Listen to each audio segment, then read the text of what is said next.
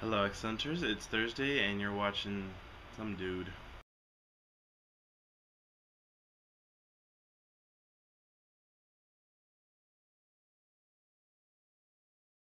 This week we are talking about why exactly we are fat.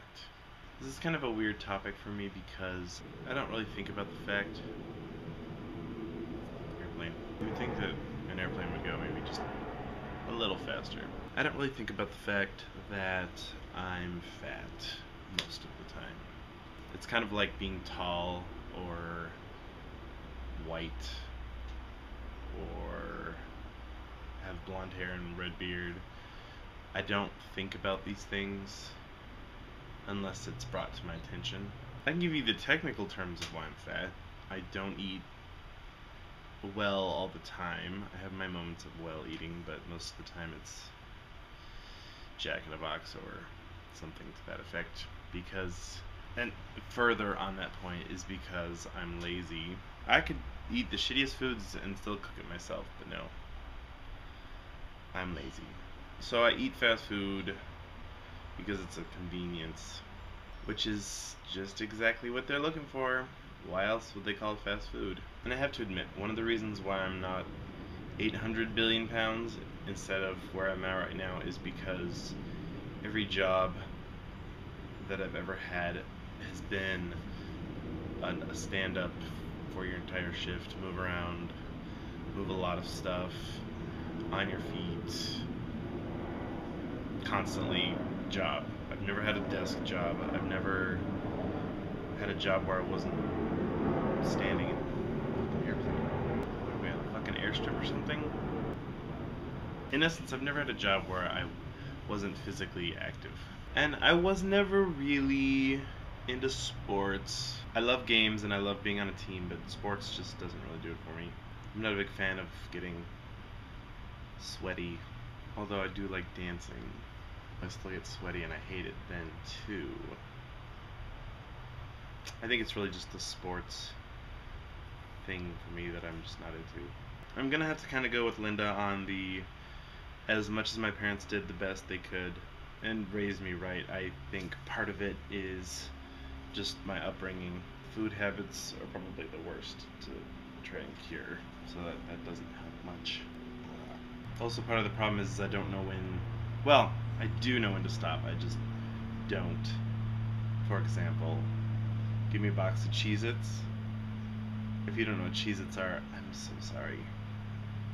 You're not complete unless you've had an entire box of cheez-its in one sitting. Maybe you're a little too complete. Either way, stuff like that doesn't fill you up. It's kind of like empty space, but it's got a crap load of all the bad stuff. I could just sit there and eat it, and eat it, and eat it, and eat it, and eat it, and eat it, and eat. Oh, it's gone. What happened? Fucking ate the whole box. And it might be a partial, like, emotional eating. It might make me feel better, but not on like such a high level that it's always portrayed as. I also think I'm a bored eater. Like when I'm bored, go to the kitchen. So broken down, it's pretty much based on convenience, maybe some of the emotional stuff, habitual, and what was the other one?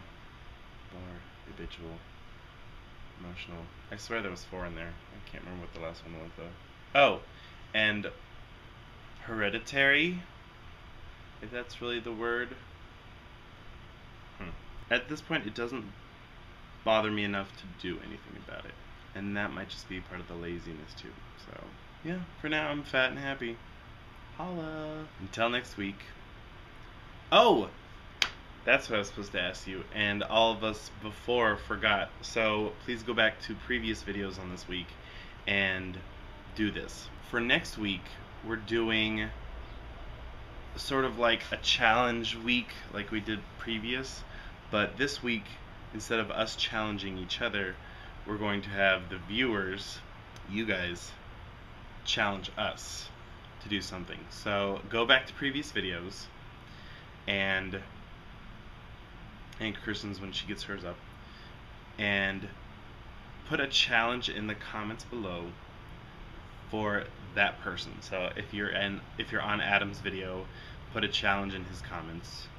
If you're on Linda's, when you're on mine, right now, put a comment challenging me to do something for next week, and that's going to be next week's theme. So until then, with your challenge, I will see you next week. That last part was good. I brought it up because this video was flatlining a little bit.